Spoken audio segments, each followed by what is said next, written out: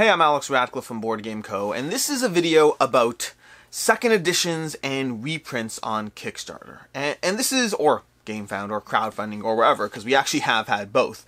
But this is a video that I both have already done a long time ago, to some extent, as well as a video that's been on my list to do again with covering different aspects of it. So I'll throw a link down below to one of the first videos I ever did on my channel. Feel free to watch that and...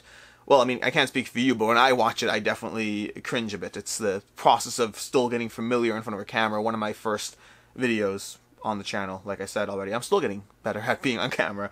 But anyways, the point is that I did a video once about the idea of second editions, reprints, about how publishers don't owe you anything, and I still believe that. It's a slightly different tangent to this conversation. When companies put out a new game, they may choose to offer some sort of upgrade pack for free. Classic examples could be Machina Arcana. You could have Barbarians: The Invasion. There's going to be a host of examples out there where a company put out a new version of a game, and then along with that new version came upgrade packs or things you need to change, or you now have the version of the game that has a typo here and a card that's printed wrong here. You may have all that. And that was more the focus of that video. This video is tangential to that conversation, but not exactly the same. But the same idea is present. Black Rose Wars is currently on Kickstarter, which is why I decided to do this video now. It could have done it at any point. I've had it on my list for quite some time now. But Black Rose Wars Rebirth is currently on Kickstarter, offering a newer, grandiose version of the game, not necessarily fixing so much as streamlining different aspects of the game. Now, there's two different types of games that fall into this category. I specifically chose the 4 games behind me for a reason. There's going to be things that kind of show up in the market.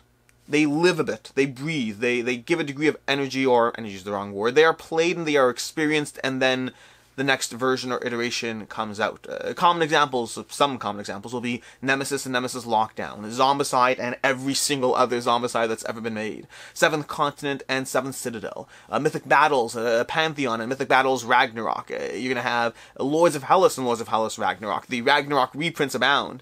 The idea that a game will breathe in the market for a degree, finding that acceptance, finding the audience that wants it, and then it becomes something that starts entering into a reprint cycle. It becomes a potential opportunity for people to be excited about it again, for people who love it to jump back in, for people who never had the opportunity to experience to jump back in. But those games, they breathe a bit. They have their time.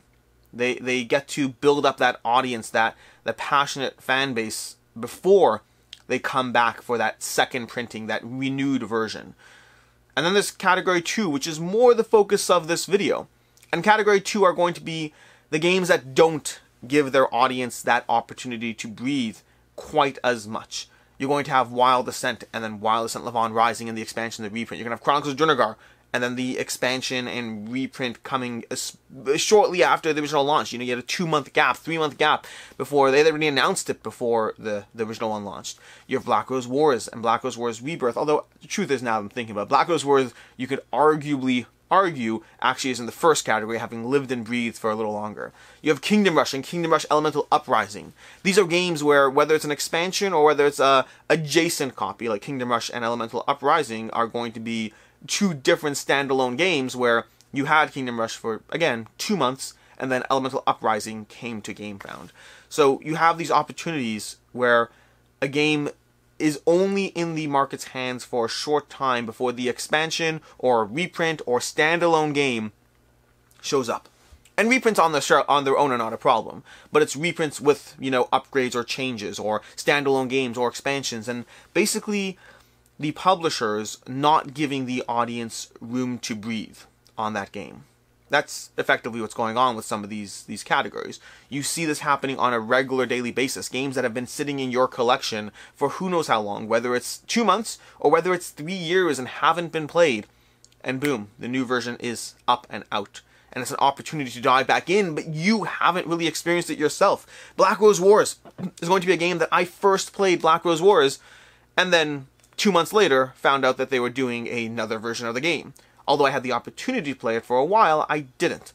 But I finally got to play in, and then, like I said, 2 months later, found out there's a new game. Lords of Hellas Ragnarok, had it in my collection for 3.5 years, or somewhere in that range, maybe less. 2.5 years, some length of time. Didn't play it. And then I got a game in, and like 3 days later, found out about Lords of Hellas Ragnarok. This, and those, by the way, the longer the game is in your collection, the more it's just my fault, which we'll get into the solutions part of this video, which is towards the end, timestamp, solutions, ideas, suggestions, call it what you will. But there's two reasons, in my opinion, why a publisher makes a second edition of a game. And the two often align. It's not like it's this or that. It's usually this and that. The first is for the love of the game. Now, a classic example of this is going to be Machina Arcana. Machina Arcana, which had the original game, the second edition, then the third edition, which was not really the third edition, because really it's the second edition plus. Machina Arcana is a game that the creator of the game makes Machina Arcana. That's all they really do. They make Machina Arcana. That is their project, their baby, the thing they pour energy and investment into, and they want to perfect it and improve upon it. And so they keep coming back to it because they want it to constantly be better. There's a degree of love attached to that. That's going to be on the far end of the spectrum, where there's clearly a passion around it to a large degree. But on any reprint or expansion or whatever, the designer, the publisher, the people invested, the artist, the developer, anyone who invested time and energy into the project, it's something you built and created, and you want to see it continue. You want to see it expanded upon. Very often you have visions of how you can make it better, how you can streamline it, how you can add these things that you had to take out for the first version of the game because it would have been too overwhelming for people. It's a form of creation, and there's love and energy attached to that, and you want to continue to see it live on. And then the other reason, which again, not a contradiction to the first reason, but there are two reasons, is to make money. It's a nature of, well, trying to run a business. The nature of trying to run a business is that you need to make money.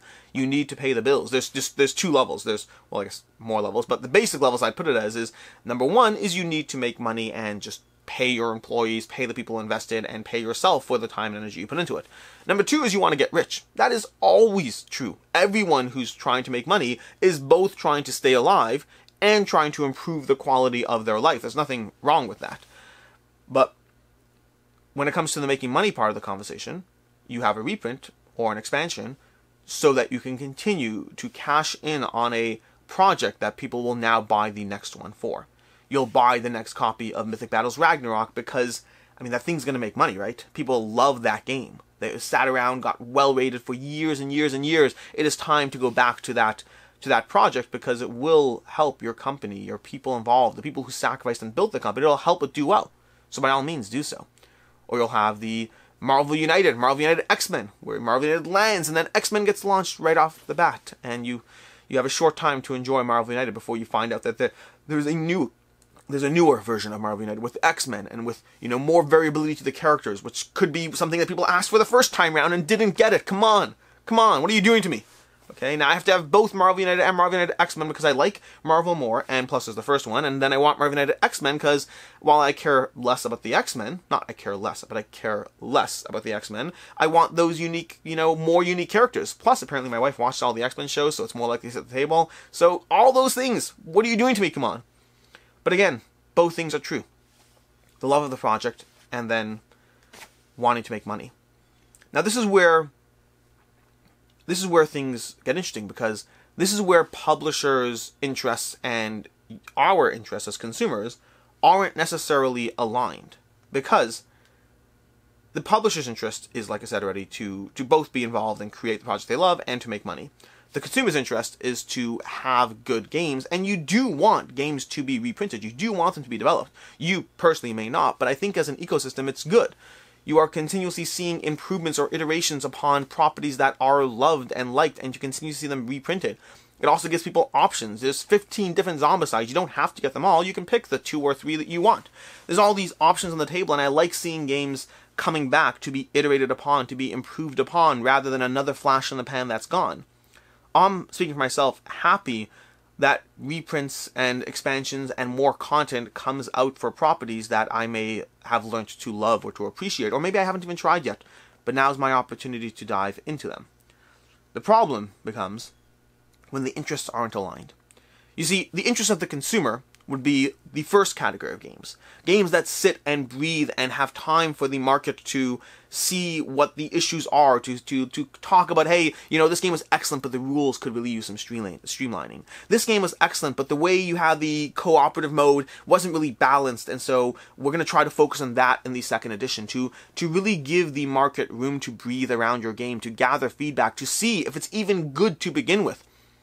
Sometimes you have games that don't stick around. It's the nature of, well, the world. It's the nature of board games. Not sometimes. Most games that come out do not stick around. They have their moment and then they are never printed again, only to be found in the secondhand market. That's just the nature of the constantly making board games world that we are living in.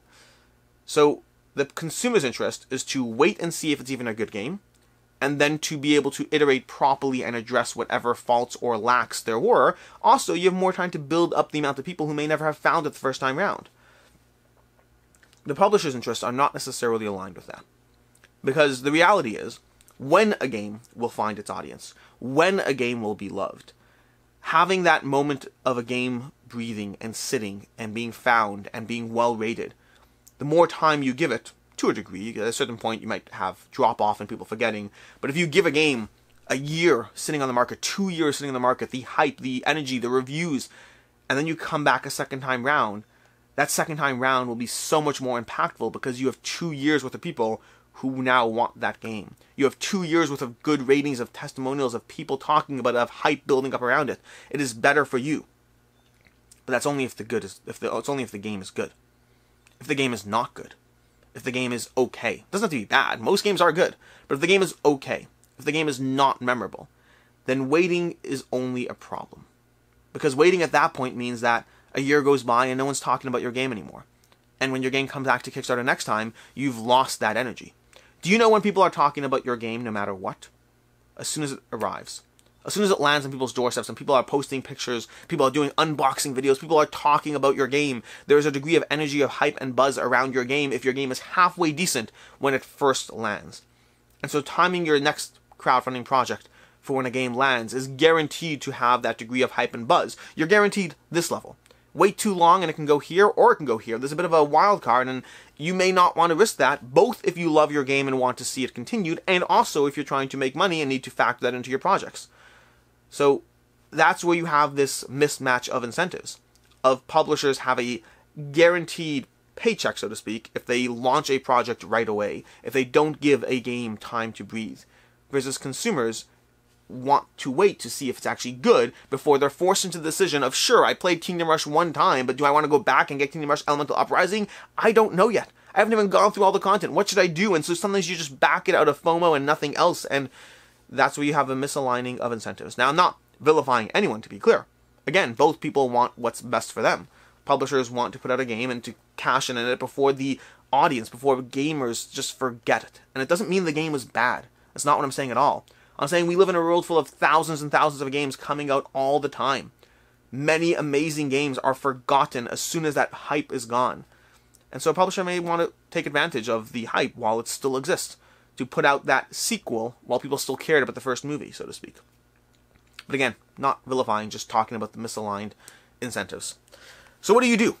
What are your options as a backer, as a gamer? Sure, this conversation about, you know, second editions on Kickstarter, blah, blah, blah, here's why it's happened, here's what's going on. All, I mean, fun. I just enjoy talking about board games. But what do you do? So there's really three things that I have. And they're all things we've talked about before, to a degree, I think, probably. I talk about a lot of I'll occasionally hit the same notes of advice of backing Kickstarters, advice that sometimes I follow and sometimes I don't, and that's the reality of the situation. But three small tips of how you should approach Kickstarter in terms of trying to ensure that just because the publisher has their interests, you should still be watching after your own. Number one is going to be, don't back games you aren't playing soon. This is something that I used to be good at it. I used to be good at it before I started doing content creation. The idea that I back games and I prioritized, when a Kickstarter came in, I prioritized playing it as soon as I could, generally. Again, I got worse after content creation, although I never was perfect. A good example would be Lords of Hellas. That sat on my shelf for 2 years before I played it. But back those games, play those games as soon as they come in. And don't back them to begin with if you don't think you'll be able to. Because when you get the game and you let it sit for 2 months or 2 years or 4 years, and then the next one comes out, you will still have not engaged in the first property, the next Deep Madness, the next Madara, whatever the game is, Gloomhaven and Frosthaven, whatever they are. If you haven't even played the first one, then the second one's coming along, and it arguably is streamlined or improved upon. Not always. Sometimes the streamlining makes the game worse. But it's too late now, because you've sat on your game for 4 years. So don't back games that you aren't playing soon. This is a good idea in general, by the way. Why would you back a game that isn't going to hit your table in the first year after you get it? There's so many games coming out all the time. You'll be tempted by the next thing soon enough. Don't worry about that. So try to think through when you back games whether or not you will experience them and play them soon. Again, I used to be better at this. Content creation has meant that I have to prioritize a lot more new projects to cover them for Kickstarters, as opposed to, getting to play them as soon as they arrive. That said, by the way, I'm still pretty decent about it. Just some things fall through the cracks. Ankh, I got my copy. I played it the next day. By the way, Ankh's really, really good. We'll talk about it later. But then we have games like Alter Quest, which I sadly didn't get played, and it's sitting there just looking at me with shame and me thinking. There's all these different games. Some games I'll prioritize right away. Some slip through the cracks. But I should be only backing games that I will play in a reasonable time frame after I get them. Number 2, sell your current game as soon as the new one is announced. This is one that is a common problem. I saw this a lot with Machina Arcana. Machina Arcana came out, and or Everdell for that matter. Everdell came out with the big box expansion all in, and people are complaining about it, about the fact that new backers were getting a better price, or new backers are getting the newest version with the updated components and the all-in box and all that. But they weren't in a rush to sell their copy because they wanted to keep playing Everdell. You can't have it both ways. When you have a new version of a game, either you are willing to sell your original game, the one you currently have, in order to immediately try to get as much money as you possibly can while there's still demand for it, and then use that money to buy the new version of the game. Either that's something you're interested in doing, in which case, great, do that, or you're not because you already like the game and want to play the game, and in which case, you still have a good game. You can't have it both ways. Either the publisher's taking advantage, or you had a game for a year that you're experiencing and enjoying and playing, and you don't even want to get rid of it even now. So that's number 2. So number 2, 2 fingers this time. So yeah, number 1, don't back games you aren't playing soon, or you don't think you'll play soon. Number 2, be willing to sell your game as soon as the new one is announced, because, that's when you'll be able to get the most for it. The longer you wait, the less you'll have a chance. Number 3 is ask yourself when it comes out whether you really need the new version. This is going to be very applicable to games like Marvel United, to Kingdom Rush, to Black Rose Wars Rebirth. There are so many examples I can give of games where the new version hit Kickstarter. Even Nemesis Lockdown. The new version hits Kickstarter. Do you really need the new version? Are you playing the original one enough that the new version is in some way worth getting? Is it just new and shiny? Is that what's going on? Is it actually genuinely fixing a problem with the game? Wild Descent and Levon Rising is going to be an interesting one. If you're interested in the story aspect of Levon Rising, that's an actual genuine change. Is it still worth it? Hard question. You have to pay a lot of money to get there. Nemesis Lockdown. What did Nemesis Lockdown even do differently? Raise your hand if you backed Nemesis Lockdown because you love Nemesis and you don't even know what it does differently. I'm curious how many people fall into that camp. If you have Nemesis, you love Nemesis, you've enjoyed it, you're playing it, and Nemesis Lockdown hits Kickstarter, do you even know what the changes are? For many of you, the answer will be yes. For many of you, the answer will be, well, I never got Nemesis. And there's going to be a decent amount of people who don't even know what Lockdown does differently, but hit the back button because, it's Nemesis, so I'm going to get more stuff, right? You have that all the time. I'm guilty of that myself. Whenever a new Zombicide comes out, I back the next one, whether or not I know what it does. Because, for me, my excuse is that I'll sell the last one if I don't like it anyway, which I have done. I got Zombicide 2nd Edition, I was like, yeah, it's good. I like the campaign, not enough to keep it. Keeping with Black Plague, sold Zombicide. Invader, on the other hand, I still haven't gotten rid of. It's been years now, and I keep saying that I will, but I haven't yet. So, don't ask yourself whether you really need the new version of the game, whether it's actually solving a problem for you. Sure, it's tempting. Black Rose Wars Rebirth is on Kickstarter now, and it looks so shiny and pretty. But why are you getting it? Do you not have enough content in your original? Do you just want more shiny miniatures? In which case, if you want more shiny miniatures, go ahead and get it. Or maybe, and this is where it gets tricky, they do have this avatar system in the new version that might make 2 or 3 player games more robust by adding in some sort of AI. I don't know enough about it, to be frank, so there's some sort of new avatar system. Maybe that's what's worth it. In which case, maybe you should consider getting it, but only if that's actually fixing a problem for you. these second editions are always tempting. Speaking for myself, they are always tempting. And I end up getting a lot of them. I don't end up getting all of them. Sometimes I'm not playing the game enough to care. Other times I haven't even, the rule that I am very good at, is if I haven't even played the original, I don't back the next one. If I haven't played Black Rose Wars, I will not back Black Rose Wars Rebirth, because there'll be another Kickstarter, maybe I'll get in the secondhand market. I can't justify that. There's a degree of justification that I make for things, and there's a degree where I'm like, no, I will actually be responsible. That's basically the conversation. 3 semi-tips as far as what you should actually do around it. But the general idea is, at the end of the day, publishers want to make great games. Publishers also need to sell games to keep the doors open. And that does mean there is a misalignment of incentives in the idea that publishers will want to get the reprint going when it is not most advantageous for the consumer, but it is the most guareteed time for them. And if the game does well enough, they can always come back with the 3rd version 3 years down the road when everyone does love your game.